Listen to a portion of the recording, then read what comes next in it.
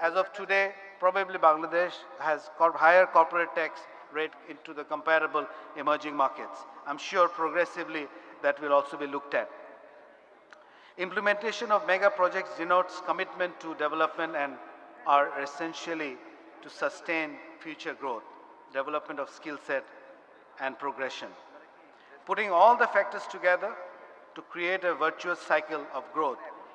Areas to focus: regional connectivity, policy coordination and digitization, investment infrastructure, human capital, sustainable growth and development. Lastly, in conclusion, we would like to believe that Bangladesh is in a great place to ride the emerging opportunities, and some key areas to focus for growth investment can be: accelerate investment in infrastructure to provide basic environment to attract and incubate investment, reduce dependency on RMJ and textile by expanding and diversifying export basket. The gap between China and Bangladesh is huge in terms of export in RMG, so there is still ample opportunities there, but other areas will need to increase, maybe digital area, software development, agriculture processing, pharma, shoes, toys, and so on and so forth. Skill set development for the future business, investment opportunity in social infrastructure, healthcare, education, etc. So in the end, I think we should feel confident that it is for the country to seize the opportunity. Thanks very much to Dhaka Chamber and Commerce and Industry for giving me this opportunity. Thank you very much for your patience and listening to me. Allah Hafiz. Have a great day. Thank you.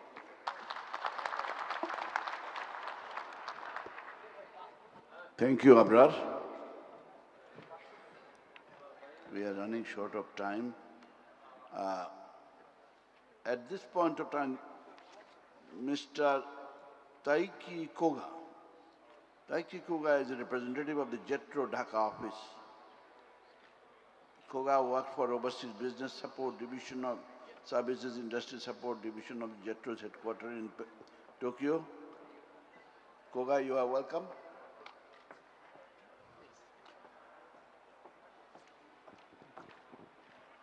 Please take maximum, because we are running short of time.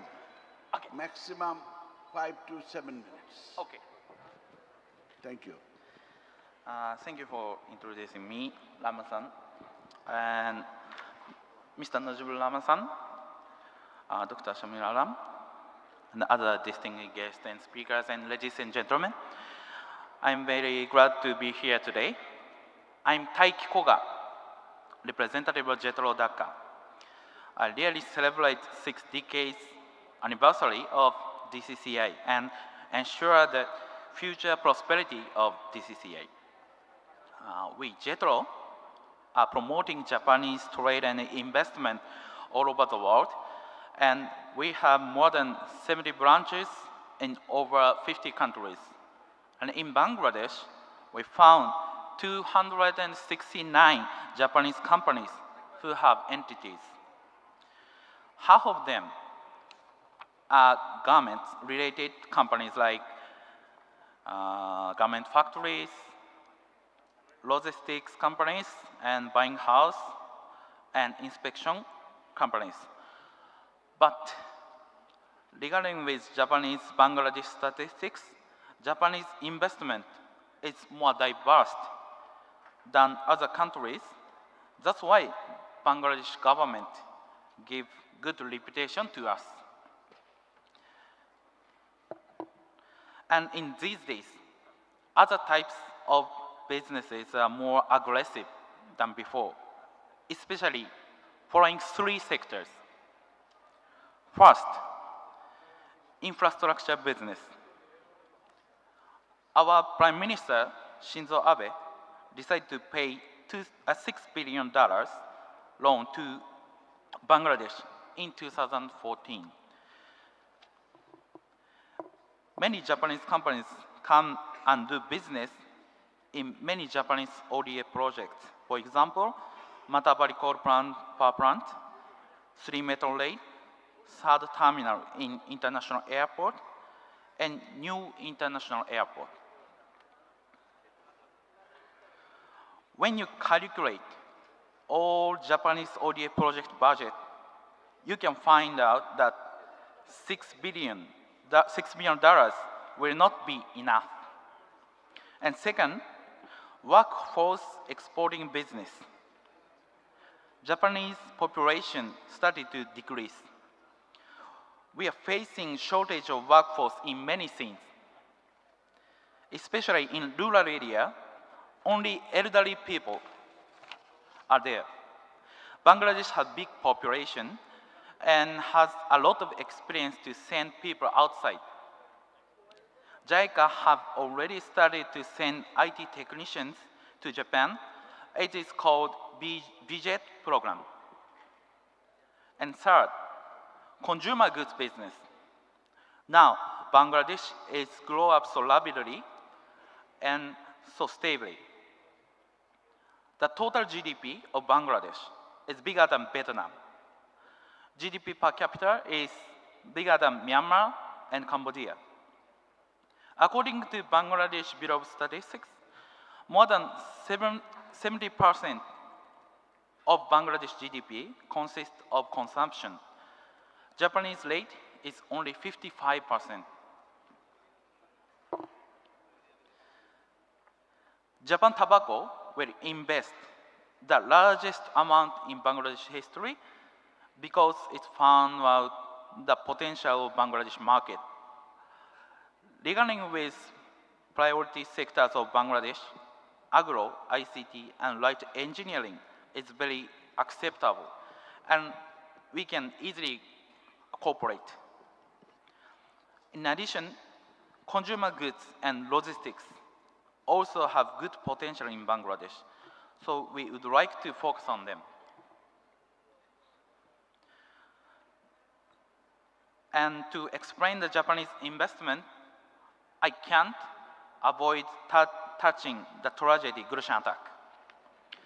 Just after the attack, many meeting appointments were canceled, and the business situation got worse in Japanese business. All Japanese were reluctant to go outside, and a private situation were also chaos. Yet, it was not our will and reality.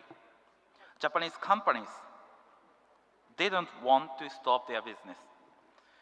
We need more than 1 year to semi-purify our memories to come here back. Of course, it is difficult to clear them all soon, but they know that it is high time to take business opportunities in Bangladesh. If you came 1 year later, you couldn't get the opportunities. They cannot wait. Now, they are searching many business seeds from Bangladesh field. Japanese investment will also increase day by day. Japanese trade and investment are very expensive. Everyone thinks that. But we cannot compromise our quality. But they also know that Japanese trade and investment are pride and sophisticated. I can say that Japan is the most reliable partner for Bangladesh. Bangladesh will become a middle and high-income country in the future. We can predict that great future of Bangladesh as well. On the road to glory of Bangladesh, Japan should always be next to you. Thank you very much for your kind attention. And thank you for calling me here. Thank you. Mr. Koga, excellent. Thank you very much for managing the time.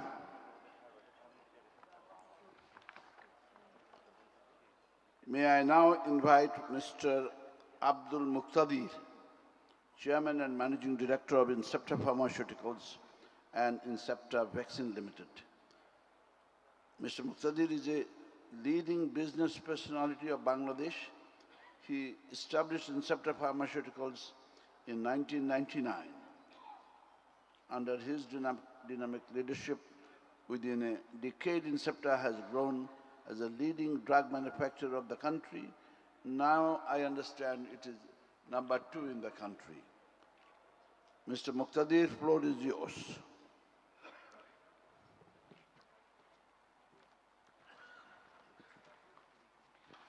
Thank you, sir, Mr. Chairman.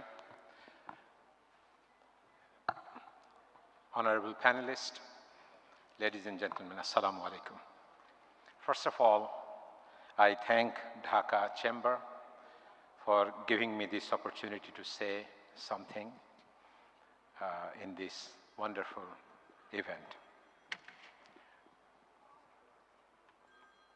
Our keynote speaker mentioned about the very exciting statistics of Bangladesh, its rise and the future.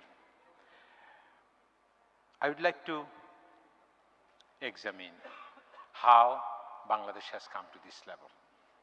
If you look into the rise of Bangladesh, especially in our export market, it is basically apparel, garment industry.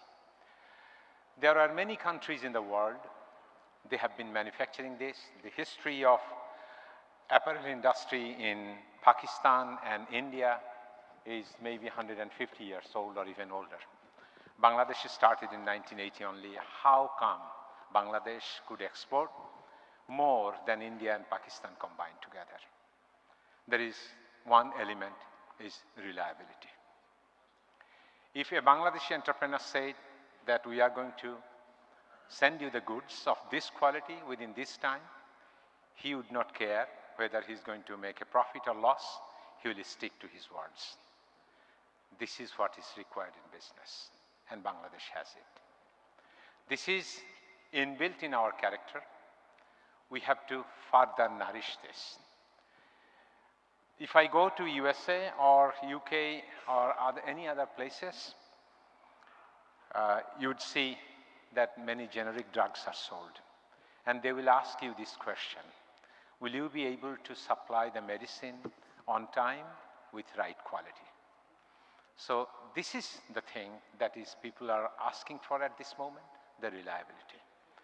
And I think by culturing this particular culture, we should be able to excel in our area of works. In our growth terms, tremendous amount of necessity is in the area of education. I was talking to Riaz on, he said, why are you not going to go to Africa? Africa is a wonderful market and Africa can provide you higher prices for the medicine and everything. I said that wherever we go, we found out that it is extremely difficult to find out a reliable partner to do business with. So this is what we have to give it to the international community, that Bangladesh can provide reliability. If we can continue to do that, I think that is what is going to take Bangladesh far, far ahead of all other nations. I will give you some information about the investment and growth, particularly in the pharmaceutical field.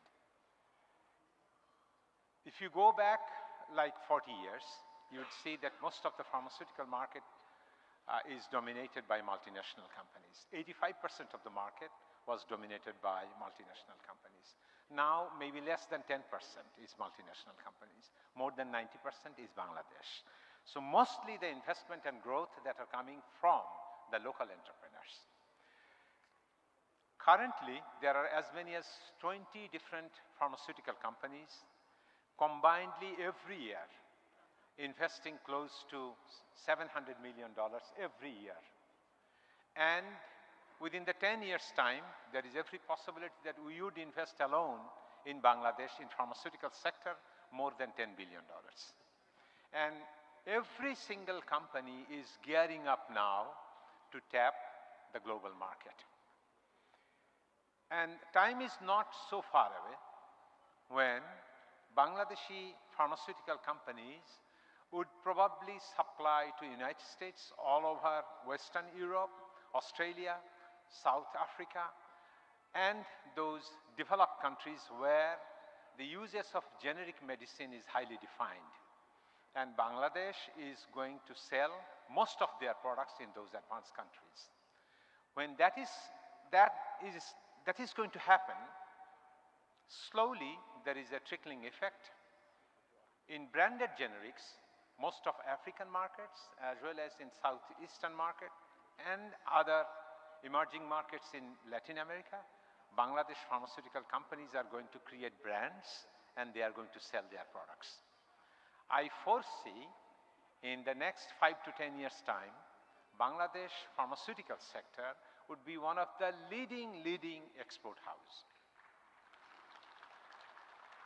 And these are all, there is nothing but intellectual property there. The only thing, the asset or capital that is necessary in these cases are human capital. And fortunately, there are 40 universities who are preparing pharmacists, chemists, biochemists, engineers, whatever is required for pharmaceutical industry. And there is a tremendous shift taking place that if you go 20 years back, you'd see most of the medicines are manufactured through chemical processes. There are big industries, chemical compounds are required, mines are required, lot of things that is required which would actually add value and becoming a small organic synthetic compound which is used as medicine. But if you look at now, today, the highest number of products that are coming into the market, as well the highest selling products, all of them are biologics. And they are derived from cells, some kind of cells. And it does not require anything else but biological procedure, which is live in nature and does not require that kind of industrial production. It requires some industrial production, but is more of a biological production system. There, Bangladesh is advancing, and within a short period of time, you are likely to see there are as many as 10 different products. In fact, there are 5 or 6 already done, 10 different biologics. They are all manufactured in Bangladesh from the cellular level. And there, if you look at the capability of Bangladesh, they are at par with United States, most of the Western European countries, and Japan, Korea, India, and China. These are the 6 or 7 countries who have mastered into production of biologics. And I'm very fortunate to inform you that Bangladesh is also joining that particular club, and Bangladesh is manufacturing those kind of biological products as well as vaccines. I have been approached, you'd be amazed to hear that, I have been approached by the Health Minister of Turkey, State Minister of Health of Malaysia, to give technology to those countries to manufacture biological drugs. So this is the status of Bangladesh, that we are much more ahead compared to all these countries of the world, and we are capable of manufacturing these biologics and vaccines in Bangladesh. So this is the trend is going on, and like pharmaceutical sector, I'm sure that there are many other striking, highly technologically developed sectors are developing in Bangladesh, which will eventually take Bangladesh forward. So for these things to happen, we need investment, and fortunately these investments are coming from within the country itself. We are not dependent on anybody else. All we need is to train our people scientifically into high level of science, which is happening, but it needs more attention, which we are going to take care of. And once we are able to do that, then all these things which are actually coming from human brain power, we are going to export this country. Bangladesh has to flourish on export-led economy. And this is where we are going to support Bangladesh and all others who are joining our hands together to make Bangladesh an export-led country. And high value addition will come from all those intellectual activities rather than working really hard on sweatshops, which I think will transform Bangladesh eventually into a very high-income country. I once again thank Dhaka Chamber for giving me this opportunity and speaking in front of such a wonderful gathering. Thank you so much.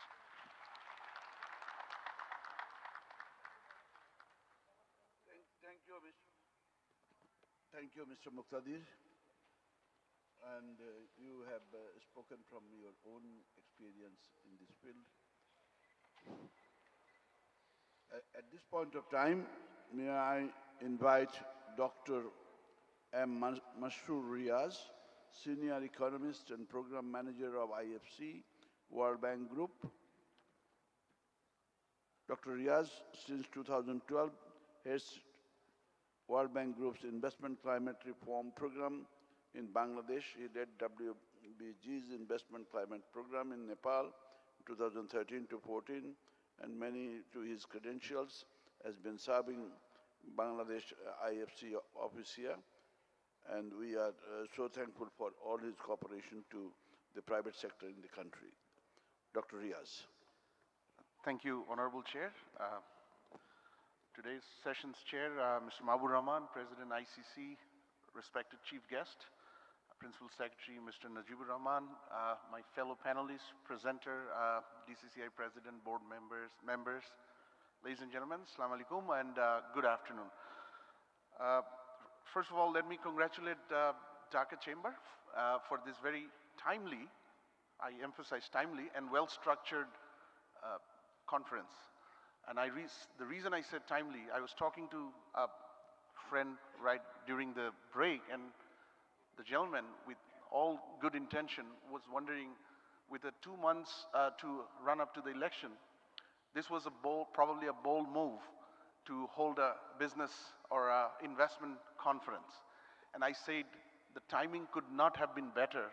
With 8 or 9 or 10 weeks left to an election, this is probably what private sector of any country should do, is highlighting the opportunities and challenges that a country has in terms of trade and investment, and firmly get the messages out to the future policymakers, many of whom were present today and hopefully will be present throughout the day today.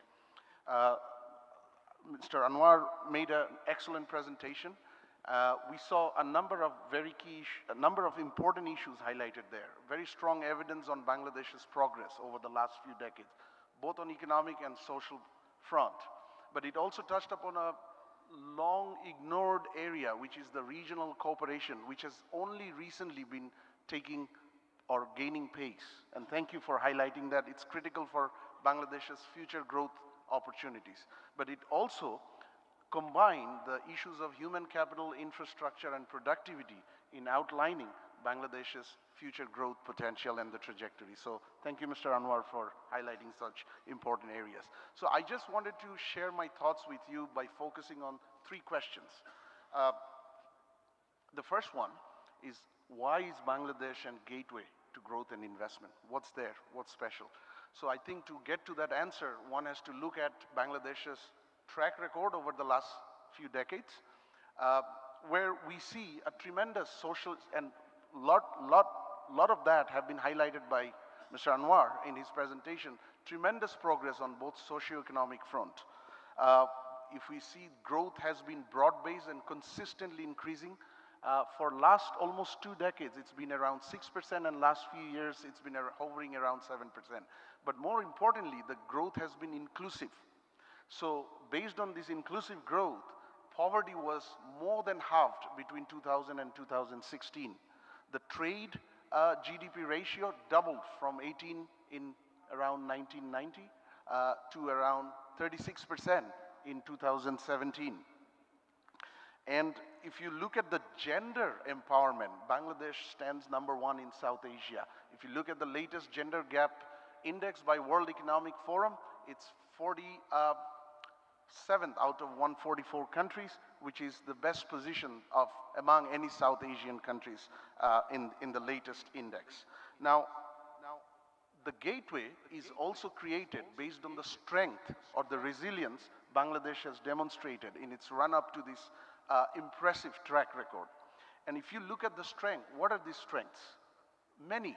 Just to highlight a few, it's the 50th largest export economy in the world. It's the 42nd largest economy already. And based on that, WTO categorizes Bangladesh as the largest merchandise exporter among the LDC countries. But more critically, a figure I love to quote whenever I'm talking about potential of Bangladesh, for Bangladesh, the share of manufactured goods in its total export is about 90%, highest among any LDC countries, and the average for LDC is only 26%. So that tells you the track record Bangladesh has secured based on its labor-intensive, volume-oriented manufacturing, largely targeted towards international markets, which in turn fuel the domestic economy. Another strength of Bangladesh, if you look at the labor cost, it's 1/3 of Indonesia. It's about half of Cambodia, and it's 1/4 of China. If you look at Bangladesh's potential and hear about competitors, you will hear these are the countries which are the competitors, but then the country is offering a strong labor cost differential.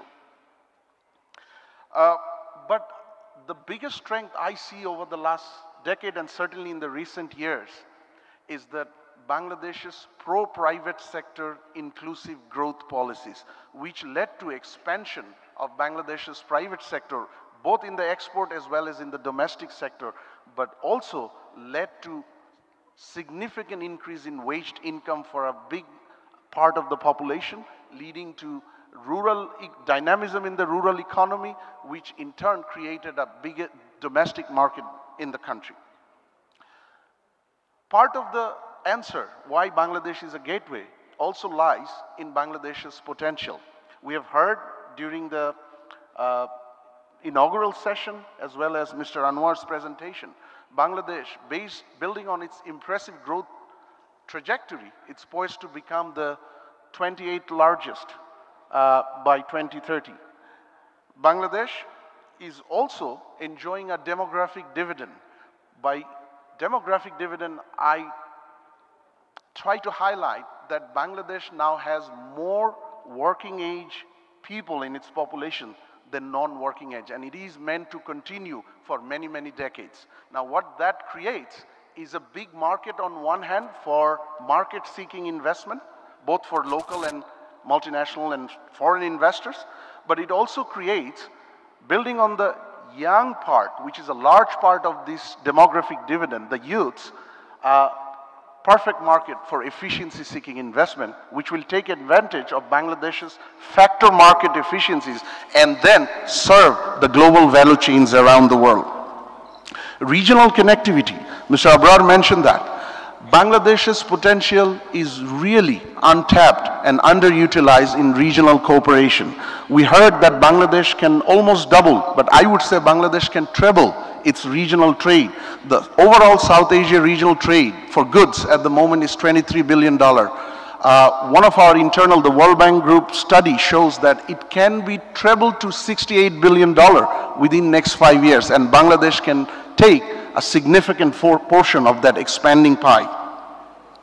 The world apparel market, which is important because Bangladesh's private sector growth has had many legs, but the most important, or in terms of export volume, the most important leg was the ready-made garment.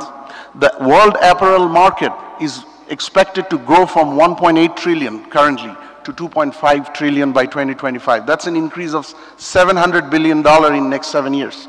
And Bangladesh, the second largest manufacturer of ready-made garments, which has strong labor cost advantage, can certainly take advantage of that. So the track record, the strength and the potential, they all denote, they all point to this very strong gateway for growth and investment. My next question, the strategies which have helped Bangladesh to come to this stage, through this impressive journey, is it enough to get to the next level of potential, or what awaits Bangladesh in terms of opportunities? At one level, probably yes. The growth strategy has been private sector oriented, private sector led, and taking advantage of international markets which fuel then domestic economy.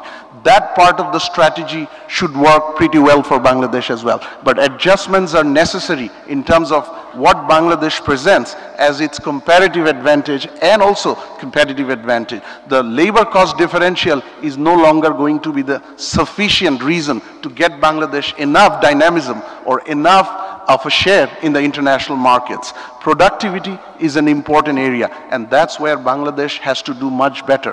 Bangladesh's current productivity level is about 1/6 of China, and probably half of India. That needs to be significantly improved. And Bangladesh needs to further strengthen a number of its growth drivers.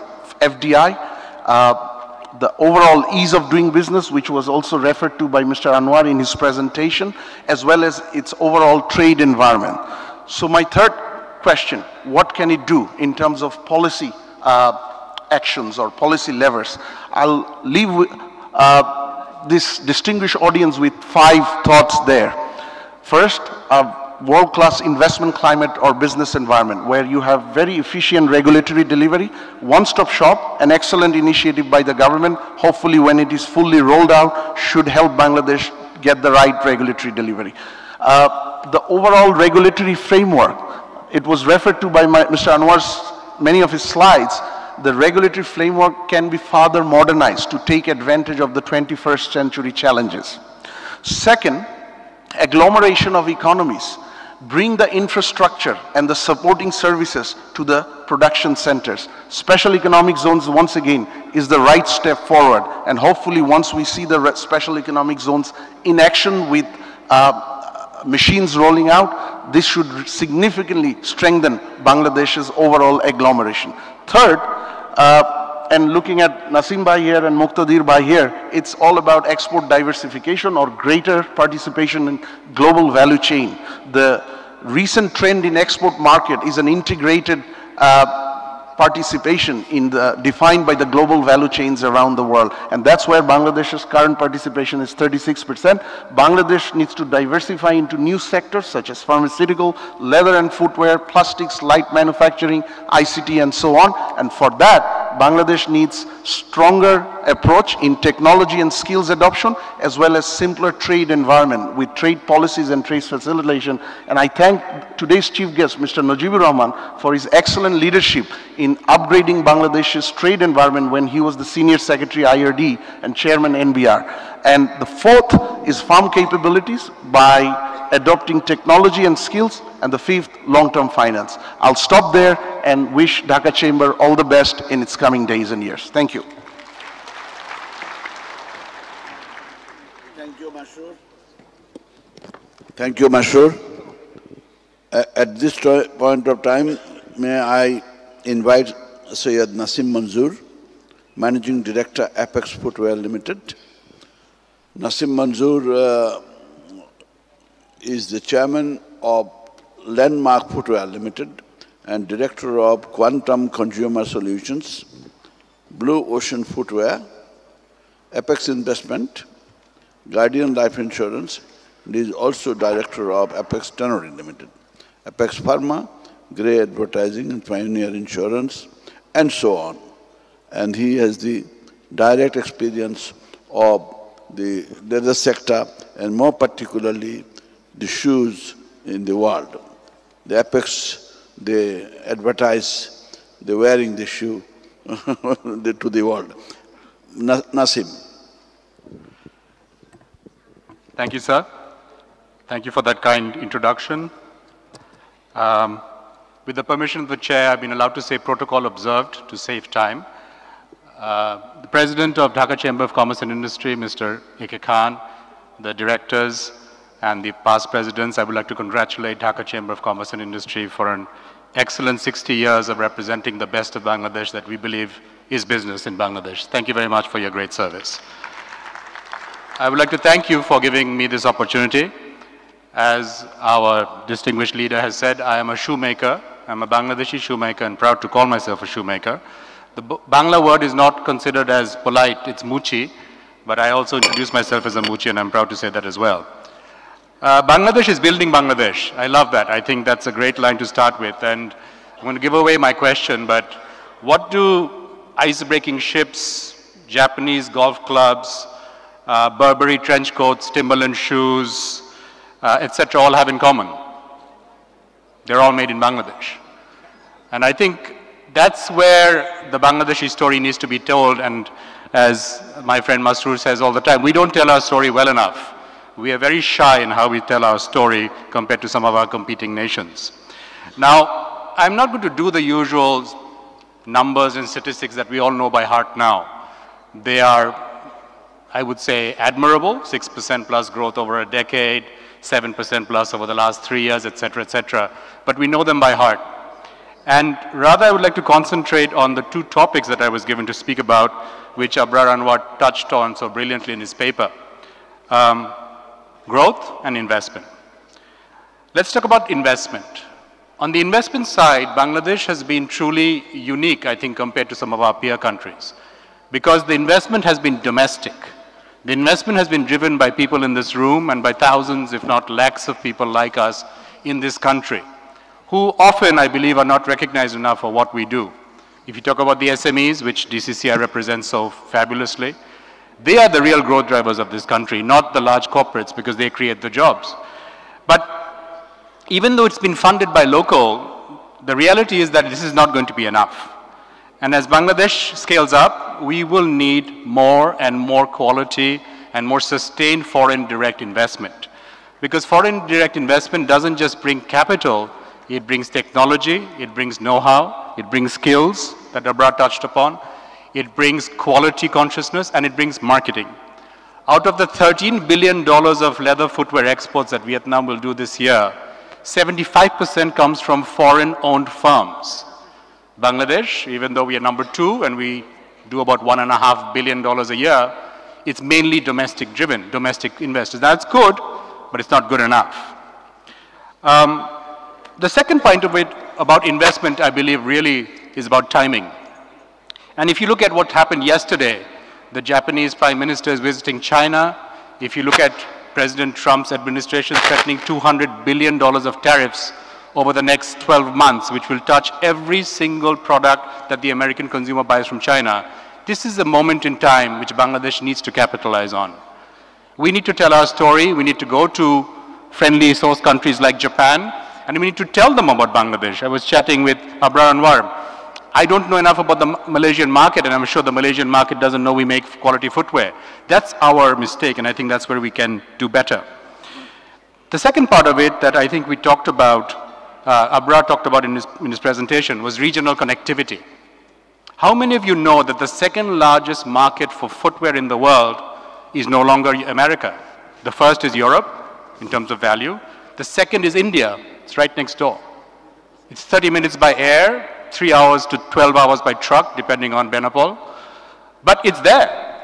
Yet our exports to India are minuscule. We don't attack that market at all. We talk about the Chindia advantage, right? China and India. We are strategically located 2 of the fastest growing economies in the world, but we don't do enough, I think, to attract investment from or target our exports towards these countries. Now, Dr. Masroor talked about the demographic dividend, Bangladesh's population. Yes, absolutely. But there is also a window to this dividend. If we just keep on talking about it and talking about it, the window will close in 15 to 20 years, and then we are done. And then we will have a higher population that will need to be supported by a smaller population, which is exactly the opposite of what we have now. Second part of the topic that we are supposed to talk about, growth. Yes, we have had good growth, decent growth, but growth needs to accelerate, and we need to concentrate on quality, inclusive growth, as well as an environmentally sustainable growth. Now, if I look at what Bangladesh has done so far, and I said this in many places, Bangladesh has been brilliant at leapfrogging. I see friends here from the IT sector, communication sector. We kind of jumped from landline straight into cell phone with a little bit of fiber optic in middle. But even leapfrogging is not going to be enough anymore. Because if you talk about what Dr. Masroor has talked about, the manufacturing advantage of Bangladesh, this is what I see as the Bangladesh story, where we should become a factory to the world, which is what China has been, and we can be a small percentage of that with the help of our friends from China and the help of our friend from Japan and likewise countries. But are we really competitive? The footwear industry where I work, our biggest competition today is Portugal and Spain. Our average cost of labor is $150 in our factory, minimum wage. Portugal is 450 euros, but their productivity is 6 times higher. They are more productive. The lead time is 1 month, they turn around in 21 days. They're made in Europe, they can do small orders, and they're faster. Bangladesh, currently averaging 62 days lead time just on shipment time between here and there. So, if we are going to transition from the typical manufacturing that we've done for the last three decades, which is OEM manufacturing, original equipment manufacturing, to the next phase, which we call ODM manufacturing, where we actually design the product as well as sell it. We don't just get the tech pack, get the design, and sell our labor. We have to stop selling labor. And we have to start making designs, creating intellectual property, as was said earlier. Now, what do we need to do that? We will need education, we will need skills, we will need infrastructure, we will need a better quality of human resource than we do now. So I will leave you with what I would like to see as the 5 low-hanging fruit that I think we can do over the next 12 months to improve this growth and investment scenario in Bangladesh. First, skills training needs to be incentivized. We have Mr. Najibur Rahman, who has tremendous experience in the National Board of Revenue. If you go to Thailand, Thailand has a skills development fund where 200% of investment in training is a tax write-off. In Bangladesh, try to do that. The NBR, sir, adds back the cost of training because they don't see this as a deductible. We are harassed to do training. This cannot continue. This needs to be changed. Second, advanced income tax and VAT on technology transfer, royalty and know-how fees. Those of you who work in technology, know-how is not free. We have archaic and outdated laws that link our cost of technology transfer to our profitability. Today, if Muqtadir Bhai has to get technology from some of the best biopharma companies in the world, they don't care about whether he makes a profit. They will give him the know-how on the base of a certain money that they want. Our law says, no, it's capped on what your profitability is. There is one interpretation from BIDA, one interpretation from the tax authorities. We are now making technology transfer 27% more expensive than it needs to be. If I spend $1 million on acquiring a brand, I need to spend $270,000 on paying to acquire that brand. Why? Our competition in China, Vietnam, Cambodia, Laos do not have to do this. Third, we all know this. Reduction of the tax rate. Thank you, Abrar Anwar. Thank you, Masroor. We need to do this. We cannot go on paying 27% tax, especially because so few of us pay the tax. This needs to be rationalized, this needs to be simplified. Fourth, I'm sure some of our foreign friends in this room will talk about the visa regime. I would urge Mr. Najibur Rahman in his present position to talk about a visa-free regime from Bangladesh. For all G20 countries, for all ASEAN countries, we should encourage people to come to Bangladesh. The fact that they want to come should be enough. Why do we need to harass them to get visa on arrival? Have you ever stood in that line? Do you know what it takes? It's terrible. It has to be changed. We need to encourage and make life easier. Last but not least, Dhaka Airport. Please, hand it over to somebody who knows how to manage an airport. The first impression is the last impression. You cannot go on doing this and expect investment to happen. Thank you very much.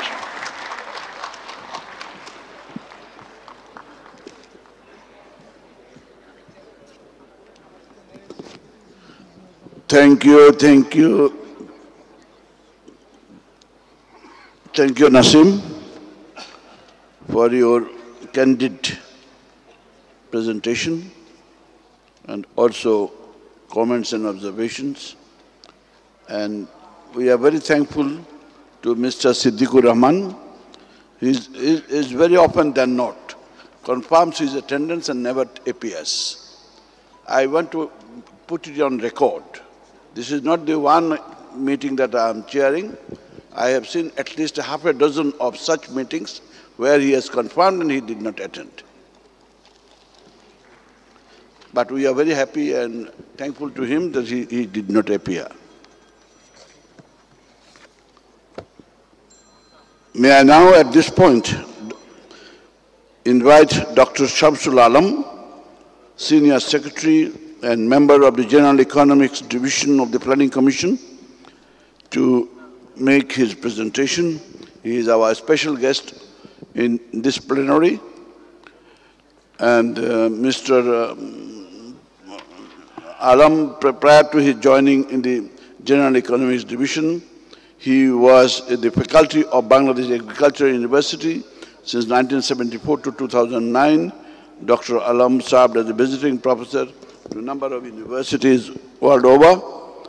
Dr. Alam is the lead author of the first perspective plan of Bangladesh, 2010 to 21, and 6th and 7th 5-year plans of Bangladesh.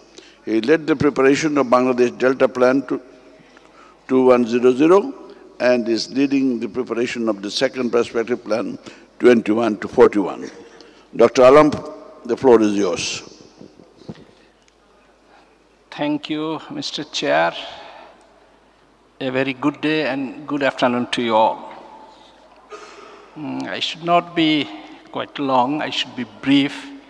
But before that, I thank the honorable discussants who actually presented how we can go with, having more growth and taking the country to a prosperous country. I also respect our chief guest, Mr. Najibur Rahman, who is here. So, our chair and distinguished participants. Referring to these initiatives of DCCI, I must say the opportune moment could not be better than this while we are preparing, or you can say finalizing the Vision 2041 document. And on the basis of that Vision 2021, we will be preparing the second perspective plan of Bangladesh covering 2021 to 2041. So the recommendations, outputs, strategies, inputs we will be receiving from here. This will help us a lot in devising our strategies, in targeting the milestone goals we will be achieving or we will be setting to attain by 2041 to be a prosperous country. So I must refer three things you all know, which actually we can say challenges of having accelerated growth in our country, at least to have 9% growth rate on average yearly by 2041 to be a rich country, to a prosperous country, at least having $16,000 per capita by then, because threshold figure actually changes. It is now $12,000. So by 2041, it would be something around 16,000. So we need to take the economy there if we want to be a prosperous country, having at least 16,000 of $dollar per capita. So our actually challenges are, you all know, we are facing infrastructural inadequacy, the big bottleneck of our accelerated growth. The second one, as of me, skill human resources. To increase, we need to increase factor productivity, and for that, we need skilled human resources. The third one, I should say, energy security. We are elevating a lot of the problem of energy, but still, I think it's a big challenge to cope up with the growth process. Because while we will be a higher growth process, we will have more demand for energy. 1% GDP growth actually have direct demand of 1.5% energy demand. The fourth one, I should say, improvement in economic governance to set the macroeconomic environment for businesses, good environment for businesses. And you all know, we have mega projects now, couple of mega projects, when those will be completed by 2024 with our nuclear energy, with our SkyTrain, whole scenario will be changed with this mega project. But these would not be enough unless we go for more projects like underground train in Dhaka. We must have more tunnel routes in the river Padma and Jamuna. We need to have expressway on the highways, and for those we need to have more mega projects in the outline. The demand for small bridges, culverts, rural networks is, I think, is over now, because Bangladesh has the highest road density in the world in terms of rural networks and road networks. So we need to switch over to mega projects, what I refer to, you know, we need a deep sea port, we need another international airport. So all these would require, I think, creation of a special cadre for handling those mega projects, because the big problem is we can't complete the projects as it is stipulated in the project document. It gets twice or 2.5 times higher the time what is stipulated in the project document. We need to complete those projects in time to save cost. Cost become 2.5 times higher if there is more time we require to complete those. So we need to create a special managerial cadre for implementing those projects. This will be needed in future. Our principal secretary is here. I hope he would appreciate. Without, one of the reasons for delay in implementation of mega projects is inadequacy or absence of appropriate manpower, particularly having managerial skill. It's not only the design problem. It's not only the finance problem. It's the problem of managerial cadre. You all know the financing situation now we have. We proposed in the 7th five-year plan that we need to have at least on average $8 billion annually to finance our infrastructure projects. But we only received, this year only we received 0.94% of GDP, which is $2.58 billion. We propose to have $8.22 billion. Actually, to have more FDIs, foreign investment, we need to get rid of infrastructural inadequacy. We need to get rid of shortage of skilled manpower.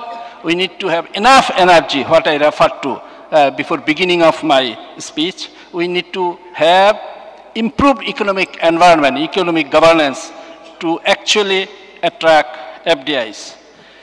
And you all know this is not enough to have 9% growth rate as we forecast to have on average by 2041. We need to go with, first with the regional cooperation, a strong regional cooperation we need to materialize. We need to make BCIM in its full use. Bangladesh, China, India, Myanmar cooperation. We need to have BBIN, Bangladesh, Bhutan, India, Nepal. We need to mobilize Bangladesh, India, Myanmar, Sri Lanka, what we call BIMS, mobilizing. We need to mobilize BIMSTEC, Bangladesh, Bay of Bengal Initiative for Multi-Sectoral Technical and Economic Cooperation. All this need to be revitalized to make the Bangladesh a hub of economic activities, a hub of growth. And to begin with, we need to facilitate, I believe, to start with, let Seven Sisters of India, Nepal, Bhutan use our ports. Of course, ports are quite, congested now, you can say. So I said earlier that we need to have a seaport immediately. And whatever we have now, 2-3 ports, let's we allow Seven Sisters to use these ports. Nepal, Bhutan, we should allow them to have our experiences handling foreign, what we call is transshipment, transportation and all this. The other thing I would outline, if you allow me, we need to have many FTAs. Vietnam, up until now, have 20 FTAs, including Russia, South Korea, Japan. So Bangladesh, we could not even, up until now, strike at least one FTA. We are trying with Sri Lanka. So even Vietnam started with ASEAN countries free trade. Then it was 17. Now it is 20 FTAs they have right now. So how to go with FTAs? We need to go with that. We need to, put into practice. that will create business environment in the country in a big way. For leapfrogging, we need to have more FTAs. And we need to continue with trade liberalization in the economy. And other source could be, debt GDP ratio. Our debt to GDP is only 30% right now.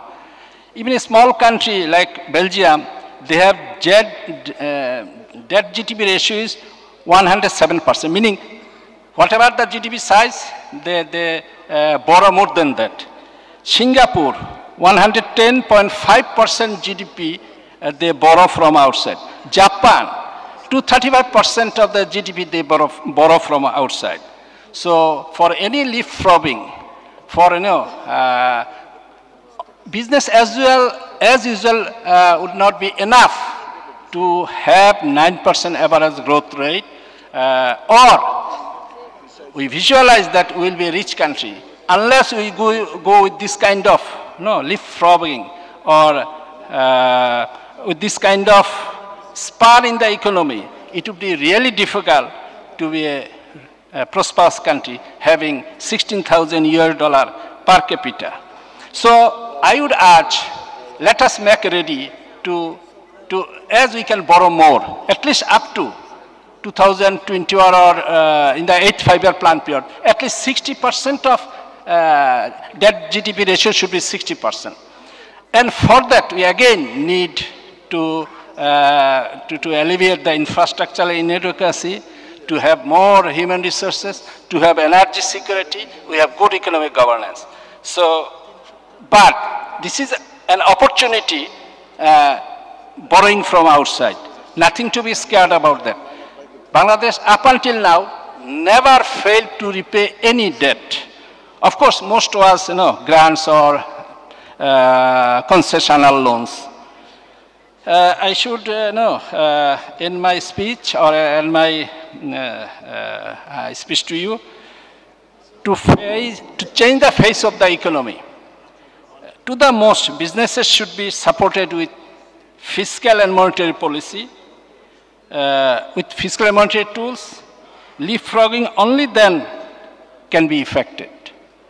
What I believe, if I sum up the whole of my discussion, our actions are our future. We need to act wisely, act with vision, act with plan. Thank you all. Thank you very much.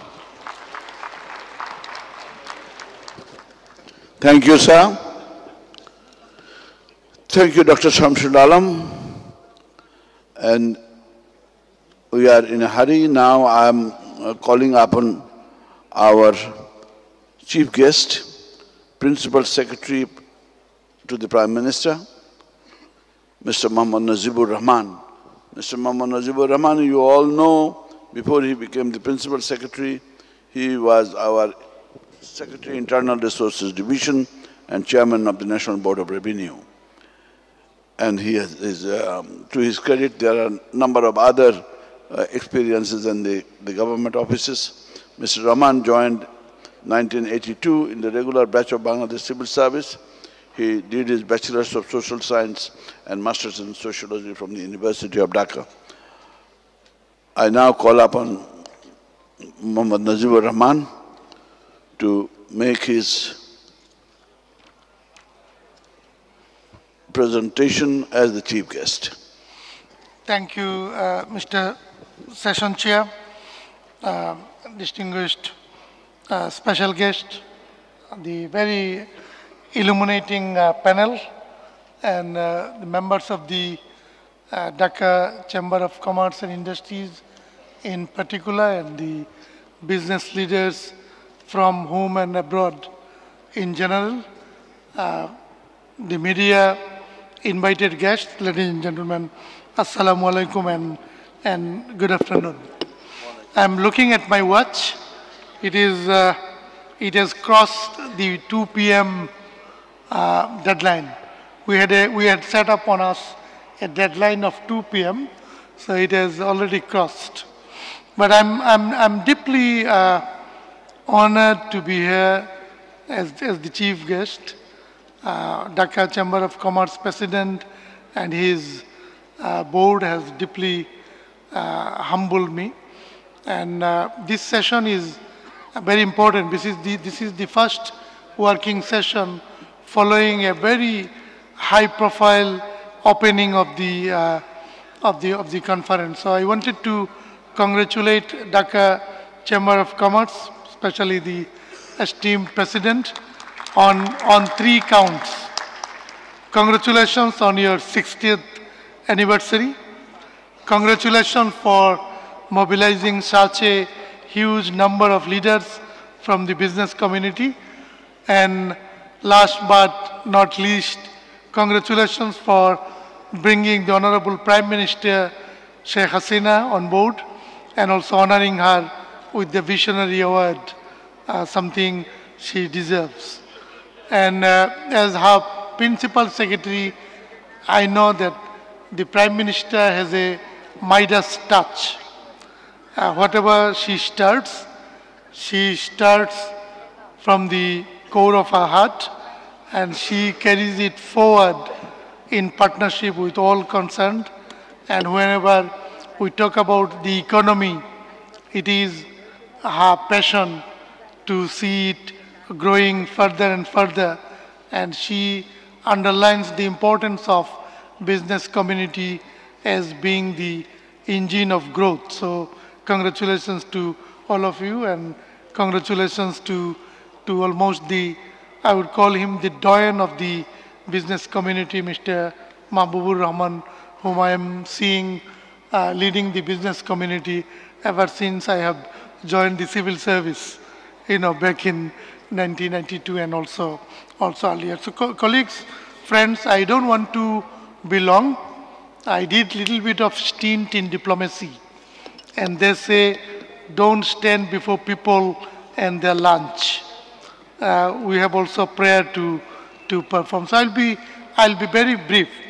I'm little nostalgic because after almost a year, I'm spending a long time with my friends from the business community, because while in NBA, that was my daily activity to spend my time with you and learn from you and implement whatever is to be implemented in the real life, learning from the business and the thing. So today, while sitting on the dais, I was very interactive with all every distinguished personalities at my right and left.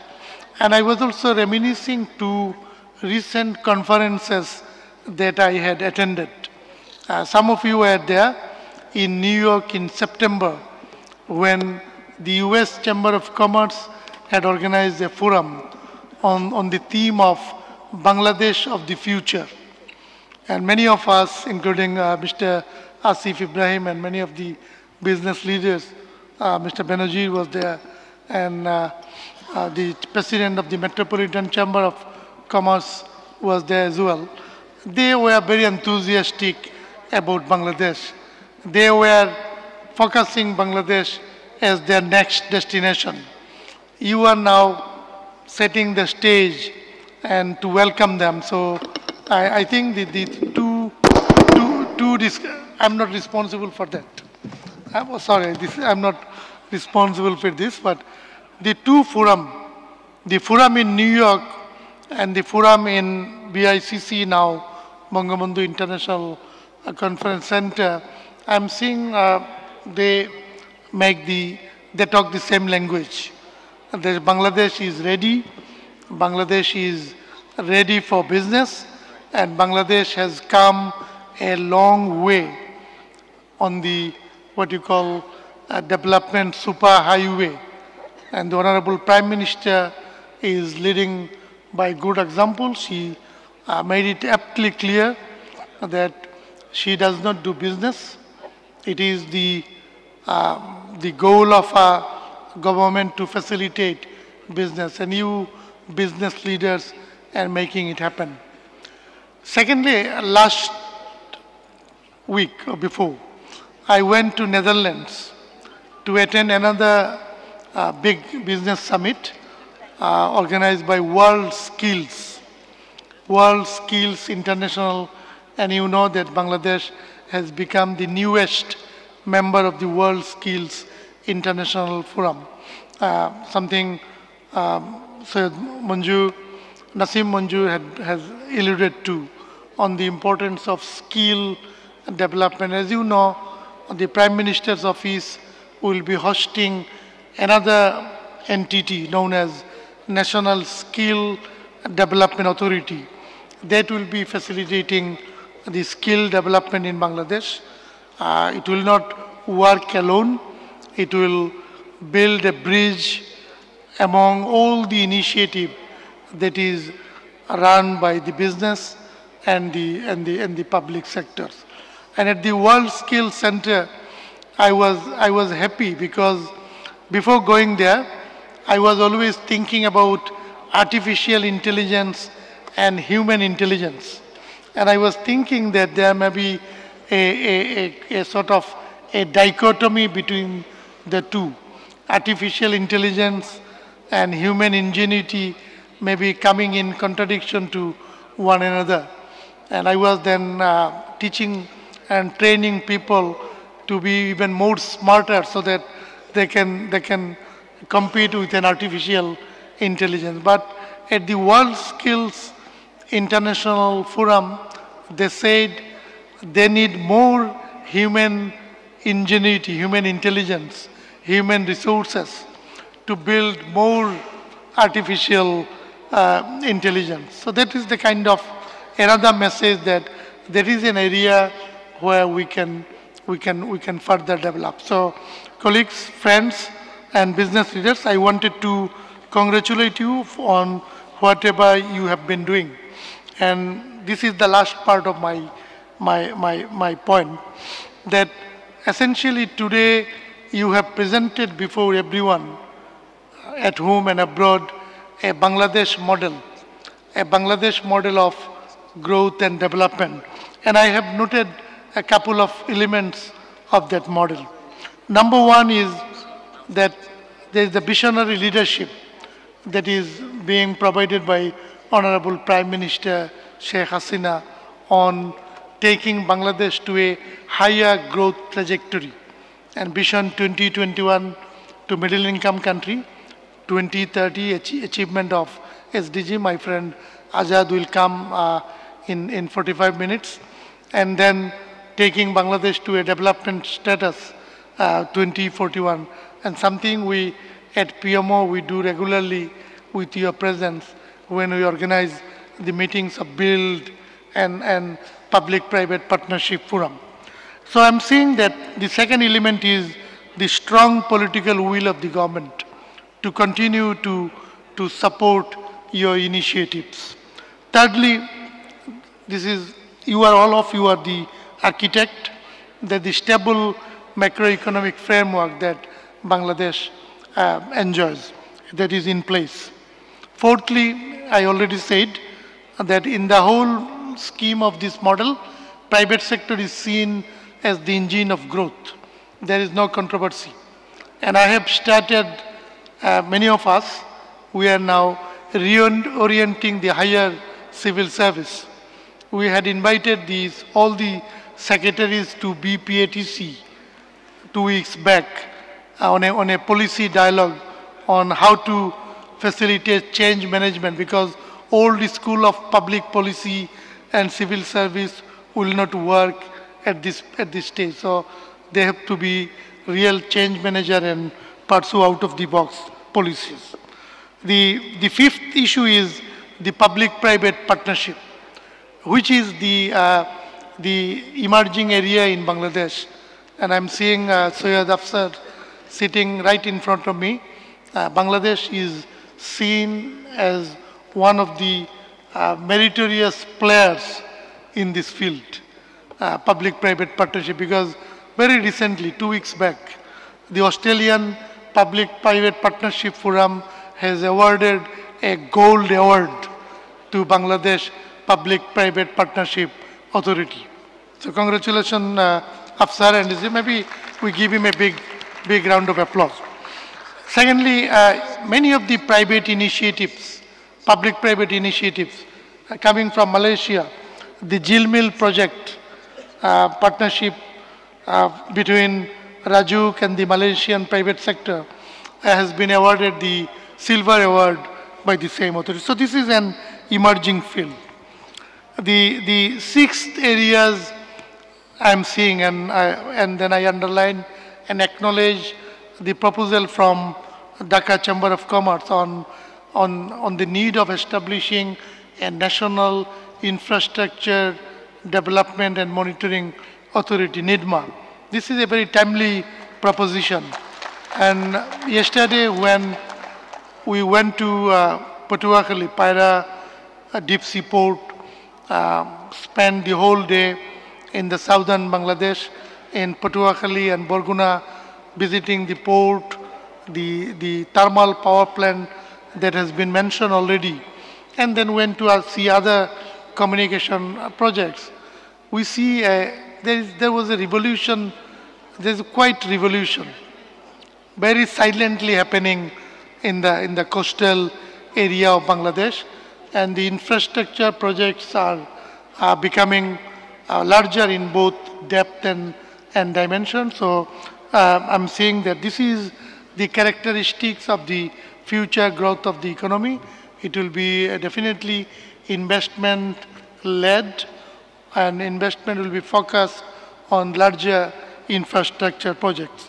And lastly, we are seeing, although Syed Manjur Elahi has, Nasim Manjur has sounded little cautious on the human resources, because Bangladesh is currently enjoying a demographic dividend, and we are focusing on developing human resources in line with the industry need. So I'm seeing the importance of involvement of persons like Dr. Shamsul Alam, people who have spent years in academia. There has to be that conversation between the industry and academia, what type of skill sets you need nowadays, and whether the academic arena is producing same types of skill sets. So colleagues, these are the tantalizing topics. You can carry on for hours, and I have the habit of playing golf.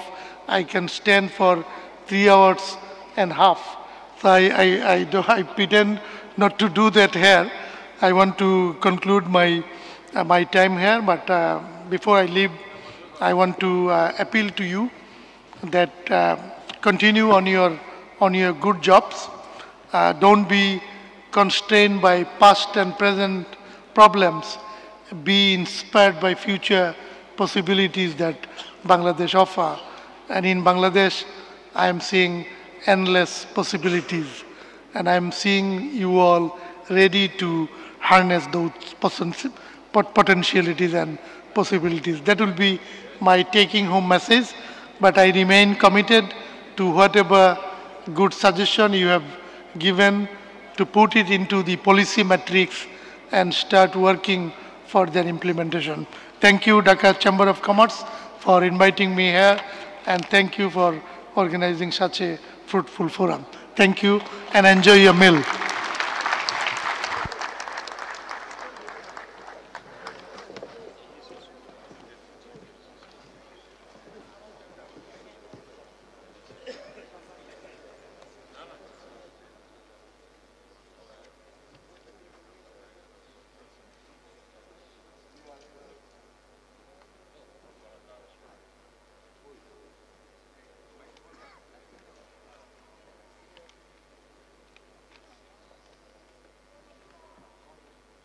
Listen.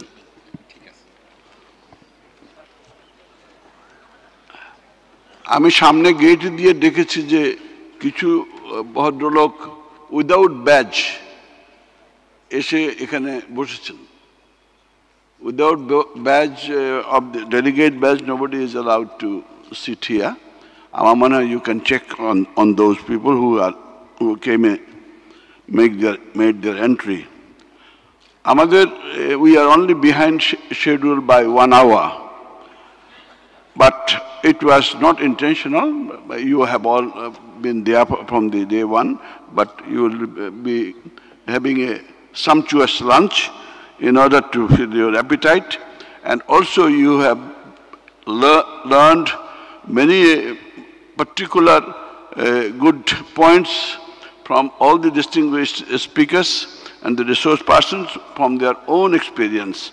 They have given you the insight how we can achieve those targets that has been set for the country. But here I wanted to make a few points in order to achieve our target and achieve the accelerated growth of investment. We need to address certain issues of infrastructure deficiency, despite the fact that we have done many in the meantime, many mega projects, but Dhaka-Chittagong Expressway we have been talking about for a long time, but it's not been underway up to now. The 4-lane is already in, but it is a must in order to accelerate the growth and investment. Doubling capacity of the Chittagong port and cannot be shared with any neighbor. It's as simple as that. At this point in time, they cannot cope with our local cargo, and we cannot share it with anyone else, and it should be doubled for our use and our investment.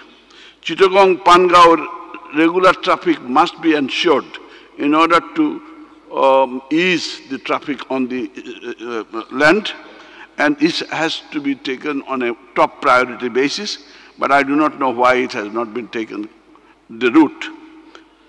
And traffic management must be made, vehicular traffic management must be made most scientific, automatic manner. There should not be traffic police in the street anymore. And if they manage the traffic, then the congestions and the road will be there for all time to come. This has to be taken into care because in certain report I have found that how many crores taka that by traffic congestions and the disruptions.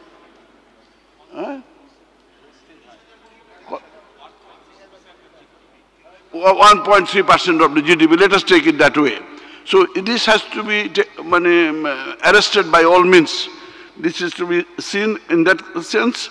And the electricity, we have developed the capacity thanks to the present government for taking it on a top priority basis, and now the capacity has been increased to the 20,000 megawatt, and though the actual production may be about 14,000 plus, but as we are growing and we look for the new investment, the demand for the electricity also increasing right from the home consumers as well as from the industry.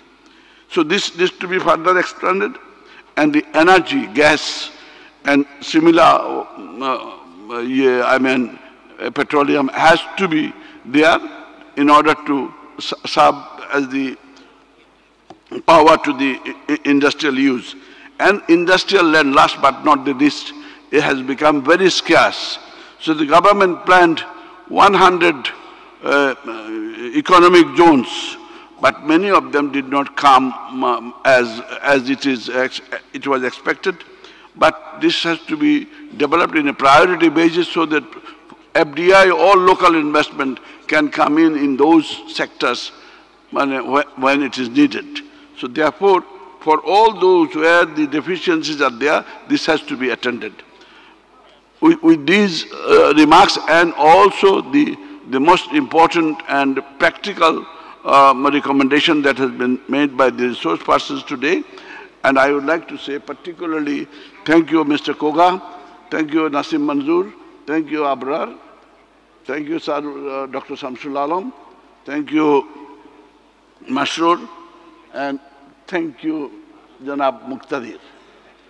And last but not the least, our chief guest, he has been a friend of the private sector so long. At times we used to say that he was a little hard on certain issues, but at the end of the day, he was the friend of the private sector. Nevertheless, we would like to say thank you very much for being with us. Thank you.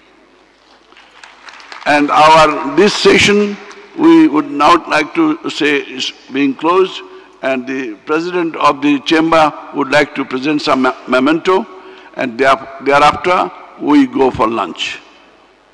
And next session will be here at 3. Please remember now it is 2:23.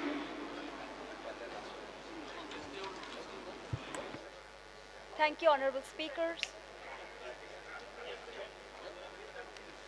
Thank you, honorable speakers, for a wonderful discussion. Thank you, honorable speakers, for a wonderful discussion. Now, I request Mr. Abul Kashim Khan, President DCCI, to come up on stage and distribute crests to our distinguished guest.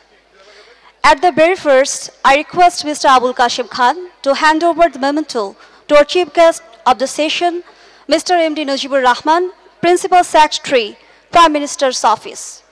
And now, the crest will be given to our special guest of the session, Dr. Shamsul Alam, Senior Secretary General, Economics Division, Planning Commission, Ministry of Planning. After that, I request DCCI President to hand over the crest to the session chair, Mr. Mahbubur Rahman, President ICC.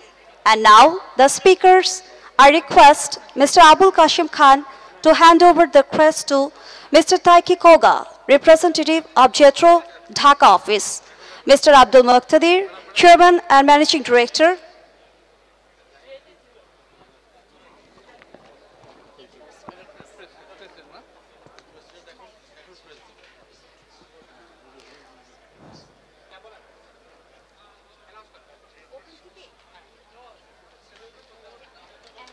and now, the speaker, I request Mr. Abul Kashim Khan to hand over the crest to Mr. Taiki Koga, representative of JETRO, Dhaka office.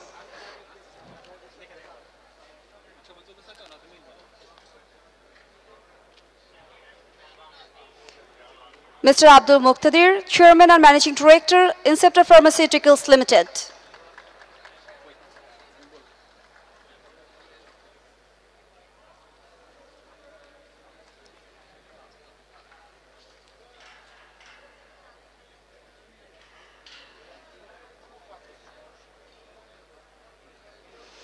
Dr. M. Mashur Riaz, Senior Economist and Program Manager, IFC, the World Bank Group.